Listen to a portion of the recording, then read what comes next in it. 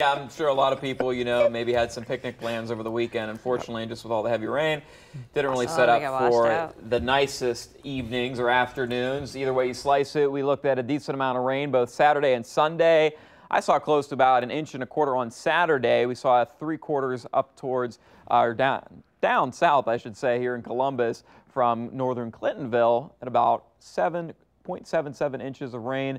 1.25 on Sunday, so a solid 2.5 inches of rain across much of Franklin County. What we saw in just a few hundredths of an inch to start the day today. Here's a look at just the past 24 hours, looking at radar estimated rainfall totals, and you can see just over the past 24 hours, widespread 1 to 2 inches across much of the area. You can see some of those brighter colors, those brighter greens. That's going to be showing some possible amounts anywhere from 2 to 3 inches of rainfall, and not as much to the east. But we are looking at more rain that's moving in from southwestern Ohio. That's been moving through the tri-state area. The good news is a lot of this is weakening, but we're still going to be just seeing the same areas dealing with rain, kind of like what we saw over the weekend as well. We call that training with showers and thunderstorms. It's just copious amounts of moisture that just continues to funnel in areas with just seeing rain after rain, much like how the weekend started for us on Saturday. That was coming in from the northwest. Now it's coming from the southwest, but we will see this front slowly but surely move through heading into the day today.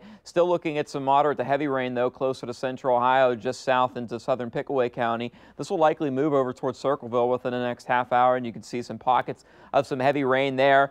Seeing some light to moderate rain in some pockets down towards Chillicothe. That's going to continue to move to the north and east this morning. So keep the umbrella and rain gear handy. Temperatures are also going to be staying on the mild side for us this morning. Not going to see a whole lot of, temperatures well into the upper 80s for us today. So it will be a cooler start, but still very humid out there. And we're really not going to catch a break from the humidity heading into this week. But as far as the rain, that'll continue to move out to the south and east heading into the early afternoon, where it'll turn a bit more spotty, isolated for us. And then for the remainder of the day, things will be pretty calm and actually be kind of nice to see, some of the sunshine and not worrying about rain to come in over the next day. But not only are we going to be looking at some clearing into the overnight, above it will be clear, but near the surface with the amount of rainfall that we've seen over the past couple days and with the setup that we could be looking at, some patchy fog certainly not out of the question as we head into your Tuesday morning. So something to keep an eye out there.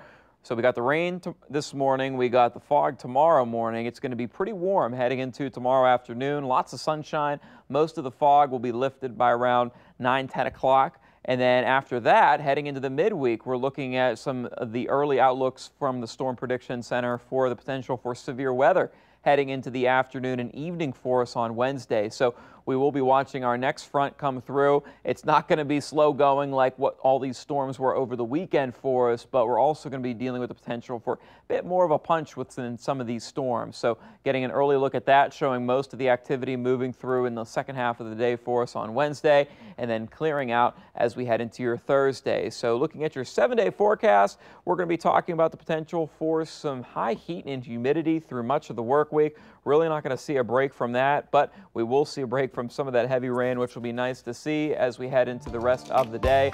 Then going into the upcoming weekend, staying hot and humid out with a mix of sun and clouds. We're going to continue to see temperatures stay pretty much in the mid to upper 80s, so staying pretty hot for the dog days of summer. And it looks like things are going to be looking pretty nice as we head into the end of the week going into the weekend.